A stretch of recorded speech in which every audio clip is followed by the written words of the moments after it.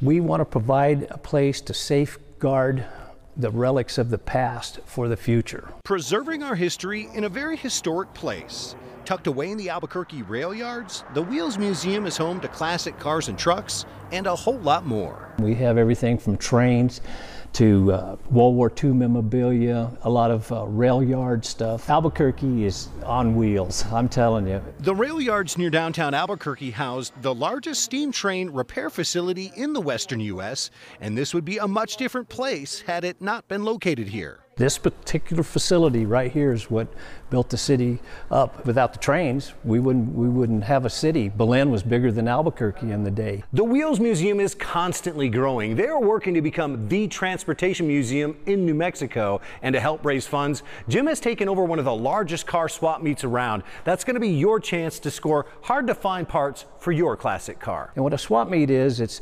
basically a flea market for used car parts. A lot of parts come from the swap meet. Okay. So that's a good place to find your pieces that you're looking for. Supporting this look into our wheeling past while helping get more local classics on the road, Jim sees this swap meet as the perfect fundraiser for their up-and-coming museum.